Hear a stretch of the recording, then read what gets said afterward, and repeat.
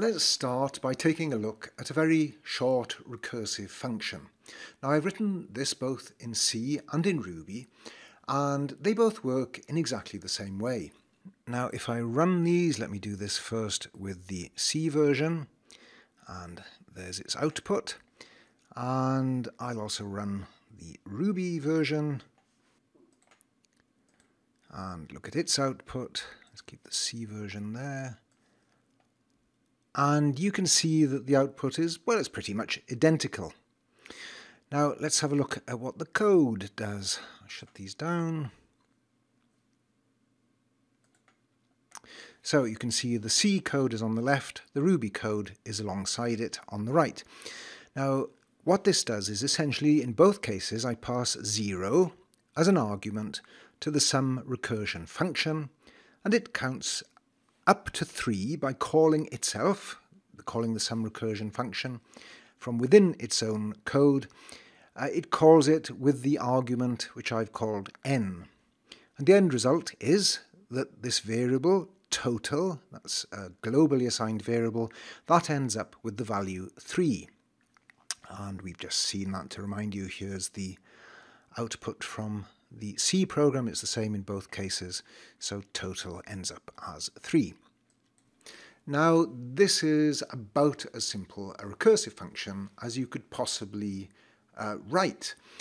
And even so, if you're new to recursion, it's worth taking some time to think about it, to try to understand exactly how it works.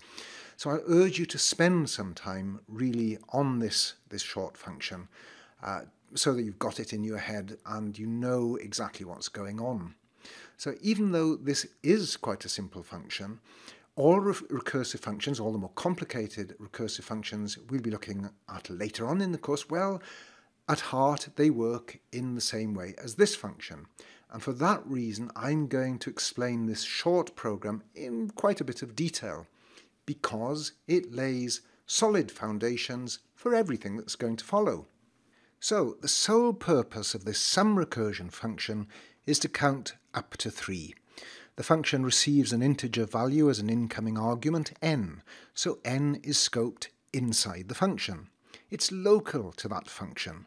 So the calling code, that's down here in the main scope of the program, that can't access the value of n.